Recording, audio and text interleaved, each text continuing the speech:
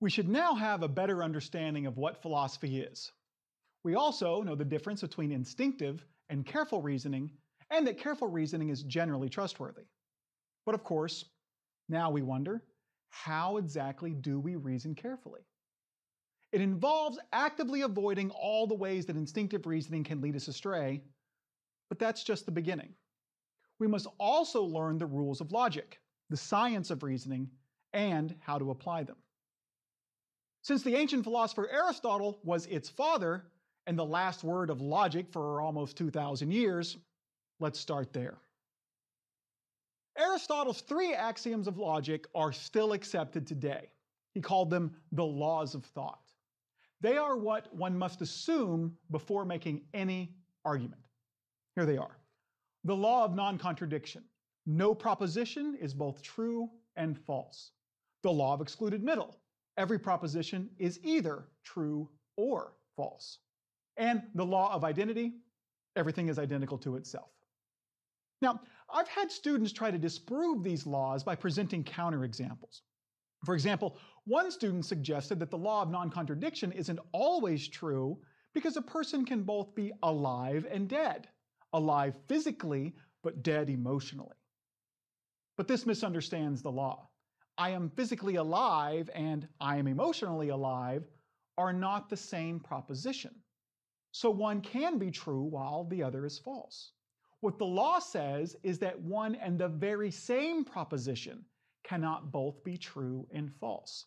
It cannot both be true, for example, that someone is physically alive at a particular time, but also false, that that same person is physically alive at that exact same particular time. Once understood, the laws are obviously true. So obvious, in fact, that they need no argument. And that's good because since they're the laws that underlie all arguments, you can't present an argument for these laws without just arguing in a circle. But if anyone ever says they reject these laws, you can simply say what Aristotle would have. I can't talk to you. It's impossible to communicate with someone who rejects these laws. Imagine a conversation with someone who rejects non-contradiction and thinks something can both be true and false. Were you at Steve's party? Yeah, I had a great time. Was Bob there? How would I know? I wasn't there. You just said you were there. No, I didn't. Well, where were you? I was at Steve's party.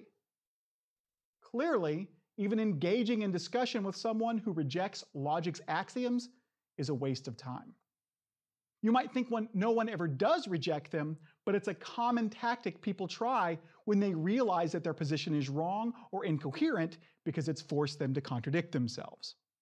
Now, when reasoning carefully, one wants to discover arguments that work. But that doesn't just mean arguments that are persuasive. As we've seen, bad arguments can be very persuasive. But as philosophers, we want arguments that get at the truth, regardless of their persuasiveness. What we want to do is learn how to reason correctly, how to determine whether the premises of an argument are true, and whether or not or what degree its conclusion is supported by its premises. Now, Aristotle divided all arguments into 2 kinds, deductive and inductive, and that's a division that still holds today. However, our understanding of deduction and induction has advanced considerably since Aristotle. For example, he suggested deduction reasoned from the universal to the particular, and that induction reasoned from the particular to the universal. And indeed, many non-philosophy textbooks still use these definitions. But, as we shall shortly see, both of these suggestions were inaccurate. Let's talk about deduction first. The rules Aristotle developed for deduction mainly concern so-called categorical arguments. Here's a classic example of an Aristotelian categorical deduction. All men are mortal. Socrates is a man, therefore Socrates is mortal. Notice this argument does go from the general to the specific. We begin with a general statement about all men and end up with a conclusion regarding a specific person. But not all categorical arguments have specific conclusions. For example, all dogs are mammals, all mammals are animals, therefore all dogs are animals. This is a deductive categorical argument, but its conclusion is no more specific than either of its premises. But one thing these arguments do have in common is that the truth of their conclusion is guaranteed by the truth of their premises. If those premises were true, it would not be possible for the conclusion to be false. And this is how modern logicians define deductive reasoning today. A few qualifications aside, a deductive argument is an argument with a conclusion that follows necessarily from the premises. Another thing that Aristotle missed is that placing things in categories is not the only way to present an argument with premises that guarantee its conclusion. Now, the history of logic is long and complex and involves developments from some of the biggest names in philosophy. Gottlob Frege, Bertrand Russell, Alfred North Whitehead, Kurt Gödel, and many others. The beginning of the 20th century was a particularly groundbreaking time in logic, and many of the things taught in logic classes today stem from discoveries made during that time. But we can boil their discoveries down to some useful basics. Most importantly, it was discovered that all deductive arguments can be broken down into specific statements and the logical relationships that are said to be true of them or hold between them. Here are the 5 most basics. Affirmation. A statement, call it P, is true. As a shortcut, we can just say P. And there's the conditional. One statement entails another. If P, then Q. Disjunction. Either one statement is true or another one is, P or Q. Conjunction. 2 statements are true together, P and Q. And then there's negation. A statement is false, not P. For most arguments, we can break down the relationships between its statements using these concepts. For ease of reference, logicians represent these relationships by placing symbols between the letters that represent the statements. In this way, one can symbolize arguments. The next step is to realize that certain rules govern what can be derived. For example, if we know that some statement P is true, but we also know that P entails some other statement Q, then we can derive that Q is true. This line of reasoning is called modus ponens, which gets its name from the Latin for mood that affirms. If P then Q, P, therefore Q. By affirming the antecedent of the conditional, its first part, you affirm the consequent, its second part. Notice that the premises of an argument that takes this form would guarantee its conclusion, even though it does not take an Aristotelian categorical form. For example, if the price of oil will rise, then the price of gas will rise. The price of oil will rise, therefore the price of gas will rise. This has nothing to do with Aristotelian categories. I'd be straining to put these premises in an all A's or B's kind of form, but clearly the conclusion still follows. Here's another rule, modus tollens, Latin for mood that denies. If P then Q, not Q, therefore not P. Or there's denying the consequent of the conditional allows us to deny the antecedent. It works too. Example, if you are in Paris, then you are in France. You are not in France, therefore you are not in Paris. Here's another, disjunctive syllogism. It's either A or it's B, but it's not A, therefore it must be B. Its validity is obvious. For example, the light is either on or it's off. It's not off, therefore it must be on. So, some rules are so obvious they don't even need an example, like the rules regarding conjunction, conjunction construction. If P is true and Q is true, then both P and Q are true. Simple enough. Conjunction simplification. If P and Q are both true, then P is true. Other rules are quite complex, like constructive dilemma. If either P or R is true, but P entails Q and R entails S, then either Q or S is true. But we can still see that the rule is valid by simply using the example. This one you might have heard in 2012. Either Obama or Romney will win the presidency. If Obama wins, we will have a Democrat as president. And if Romney wins, we'll have a Republican. Therefore, we will either have a Democrat or a Republican as president. This is symbolic logic. And with it, we can evaluate complex arguments that go far beyond the three-line categorical arguments that concerned Aristotle. For example, here's a difficult one. Bob is overweight and male. If he's overweight, then he's not in shape. And either he's in shape or he needs to get in shape. If he is healthy, then he doesn't need to get in shape. Therefore, Bob is overweight and not healthy. Now, that may have seemed a bit complex, and perhaps Aristotle could have handled it by transposing it into many different categorical arguments, but by simply symbolizing it and using the rules we mentioned above, we could show that conclusion necessarily follows from those premises. Now, interestingly, symbolic logic can't actually handle all the categorical arguments that Aristotle was interested in. To do that, you have to turn symbolic logic into predicate calculus, something that's far too complicated to discuss here. But with both symbolic logic and Aristotle's understanding of categorical logic, we can evaluate just about any deductive argument. There's another matter on which Aristotle and modern logicians disagree. According to Aristotle, to be a deductive argument, an argument's conclusion had to follow necessarily from its premises. If it didn't, then the argument wasn't deductive, it was just simply mistaken. He was able to be so restrictive with his definition because he was only dealing with three-line categorical arguments, and there's only a finite number of ways to combine two categorical premises so that they guarantee their conclusion. Modern logicians, however, do not have that luxury, since in reality, there's an infinite number of ways for a set of premises to guarantee a conclusion, and infinite ways for them to fail to do so. So, modern logicians consider an argument deductive when the person presenting the argument merely intends for the conclusion to be guaranteed by its premises.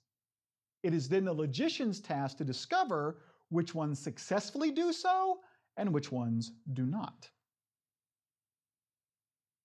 But there are two questions to ask regarding whether or not a deductive argument does what it is supposed to do. The first question is regarding its validity.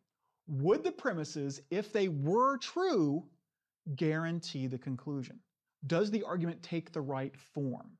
If so, then the argument is valid. Now, it's important to note that in logic, the word valid does not mean what people often think it means. It's not synonymous with good or strong, as in, that's a valid point. No, in logic, where the word originates, only arguments can be valid. Statements cannot be valid. And while we're at it, only statements can be true. Arguments cannot. Arguments can have true conclusions, but arguments cannot as a whole be true. So, truth is only a property of statements. Validity is only a property of arguments. A statement is true if it matches up to the way the world is. And an argument is valid if and only if it has the right kind of structure. But how can we tell if an argument has the right kind of structure? How can we tell if it's valid? Well, if we suppose that the premises of the argument are true, and then realize that that would mean that the conclusion also had to be true, then we know the argument is valid. In other words, if it would be impossible for the premises of an argument to be true while its conclusion was false, then it has the right structure. Then the argument is valid. So, when testing an argument for validity, we don't care whether or not the premises are true. When testing for validity, we only care what would follow if its premises were true. If we assume that the premises are true and then realize that the argument's conclusion would necessarily follow, then we know the argument is valid. So, for example, I know that the following argument is valid. All men are male, Sue is a man, therefore Sue is male. Now, I have no idea whether that second premise is true, whether Sue is a man or not. Maybe it's false. After all, Sue is generally a girl's name. But Then again, maybe an absent father named his son Sue because he thought it would toughen him up. Thank you, Johnny Cash. Consequently, I also don't know whether the conclusion is true. But that doesn't matter for validity. I know the argument is valid because I know that if the premises were true, the conclusion would have to be. And I know this because this argument has a classic structure Aristotle defined as valid. All A's are B's, X is an A, therefore X is a B. Any argument that takes that form is valid. Or take this argument. If the moon is made out of green cheese, then Benjamin Franklin was president. The moon is made out of green cheese, therefore Benjamin Franklin was president. This argument's premises and its conclusion are obviously false. But that doesn't keep the argument from being valid. It still has good form. Yes, the premises are false, but if the premises were true, the conclusion would have to be. If the moon being made out of green cheese somehow did guarantee that Benjamin Franklin was president, and it was also the case that the moon really was made out of green cheese, then it would have to be the case that Benjamin Franklin was president. Now, teaching you to test any given argument for validity would take more time than we have. But in this case, we can tell by looking. The Ben Franklin moon argument follows a common valid form, modus ponens. In this case, if M then B, M therefore B. Any argument that takes that form is valid, no matter what its premises and conclusion are. But not all deductive arguments are valid. If a person intends for the premises to guarantee their conclusion, then the argument is deductive, but sometimes people are mistaken. They think that their conclusion would be guaranteed by their premises when in fact it would not. This happens so often that some such mistakes have names. For example, affirming the consequent. If P then Q, Q therefore P. This one gets its name from its second premise where the consequent of the conditional is affirmed. And we can demonstrate its invalidity with an example that takes the same form. If I'm in Oklahoma, then I am in America. I am in America, therefore I am in Oklahoma. Clearly, this argument is invalid. The premises could both be true, but the conclusion still false. Being in Oklahoma does entail that one is in America, but there are ways of being in America other than being in Oklahoma, like being in Nevada. If I were standing in Nevada, the premises of that argument would be true, but the conclusion would be false. Here's another common invalid deductive argument form, denying the antecedent. If P then Q, not P, therefore not Q. This argument gets its name because the second premise denies the antecedent of the conditional. Any argument that follows this form is also invalid. For example, if I play the trumpet, then I play a musical instrument. I don't play the trumpet, therefore I don't play a musical instrument. Again, the argument is invalid. A trumpet isn't the only way that one can play an instrument. I, for example, still play a musical instrument, even though I don't play the trumpet, I play the drums. But even if an argument is valid, that doesn't mean that we're forced to accept its conclusion. As we saw before the Ben Franklin moon argument, the fact that an argument's premises would guarantee its conclusion forces us to believe that conclusion only if the premises of that argument actually are true. If they're not, then the argument does not establish its conclusion. Now, the conclusion might still be true, but if the person giving the argument wants to establish that, they are going to have to give a different argument. But if a valid argument's premises are also true, then there's no way around it. The argument's conclusion is true. We must accept it. If the truth of an argument's premises would guarantee its conclusion, and that argument's premises actually are true, well, then its conclusion must be true. Arguments that are valid and also have true premises are said to be sound arguments. Sound arguments are the holy grail of philosophy.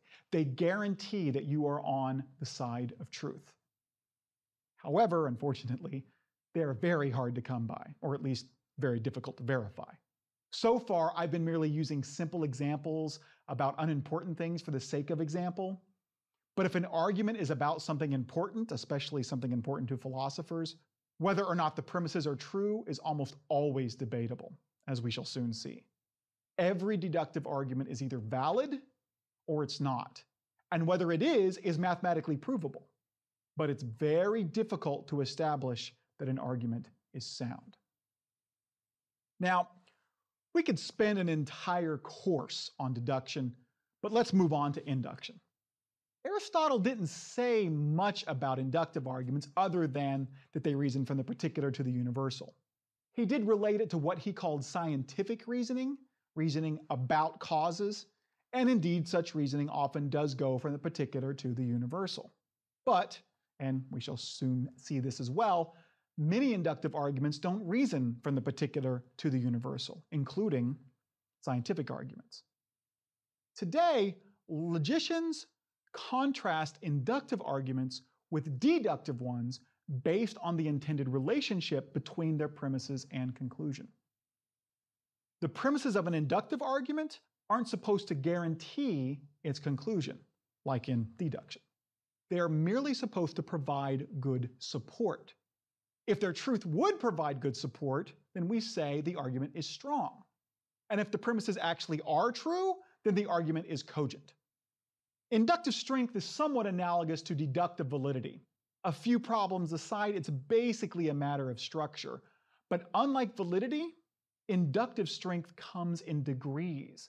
Some inductive arguments are stronger than others. And while validity can be mathematically demonstrated, whether an argument is strong or weak is sometimes difficult to determine. Since the conclusion of inductive arguments are not guaranteed, you might think inductive reasoning is inferior to deduction. But in many ways, induction is more powerful than deduction. For one, it's a lot easier to show that a conclusion is likely true than it is to prove that it's true. So good inductive arguments are simply easier to come by. They're easy to produce. But more importantly, inductive arguments can generate such a high degree of probability to their conclusion that the fact that they're not 100% proven is irrelevant. For example, all scientific arguments are inductive, so technically no scientific conclusion